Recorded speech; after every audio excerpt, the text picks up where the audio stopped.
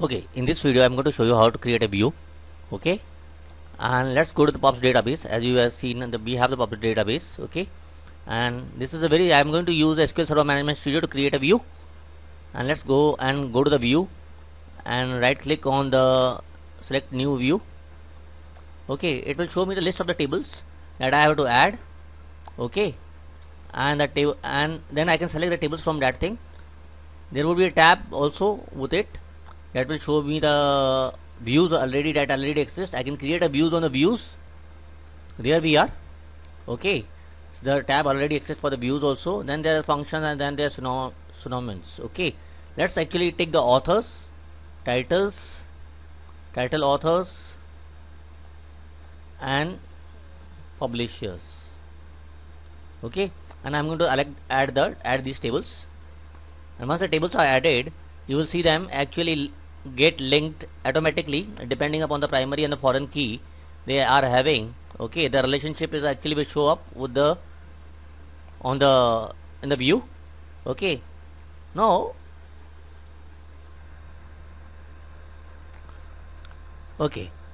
the tables have actually shown up. Let's arrange it a little bit.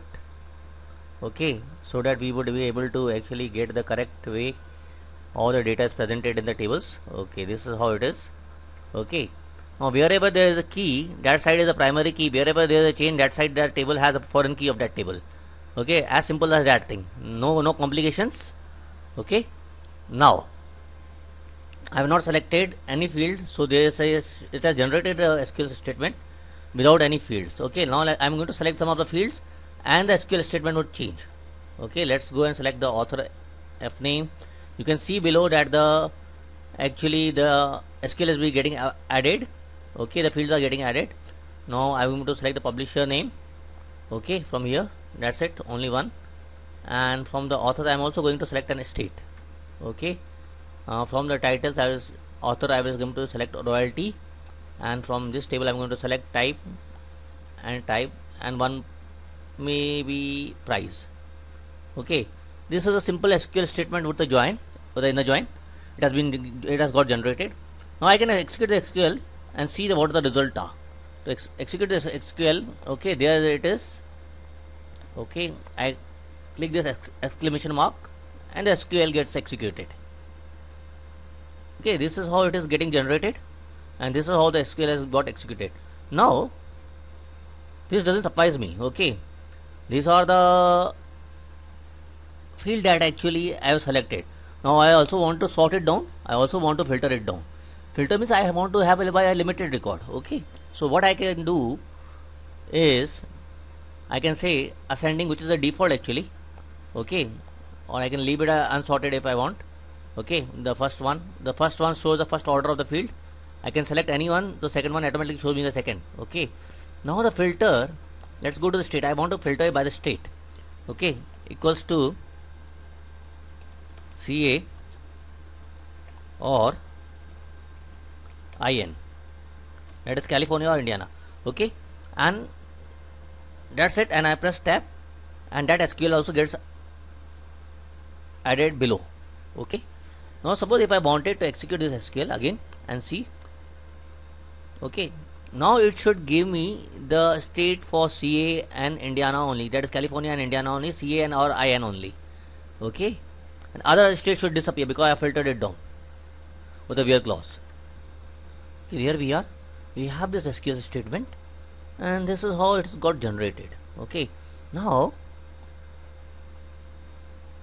suppose if I did not want, I wanted all the other state except the CA or IN.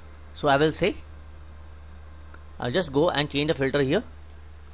I will say not equals to, and I will see the SQL changes here.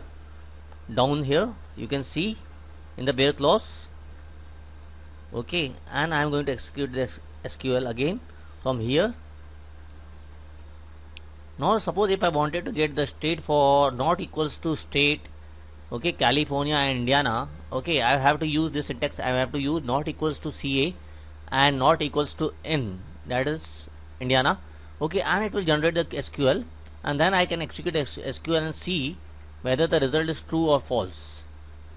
Okay, as you can see, from the records that there is no record for CA and there is no record for Indiana. Means all the record for CA, California and I and Indiana has been eliminated.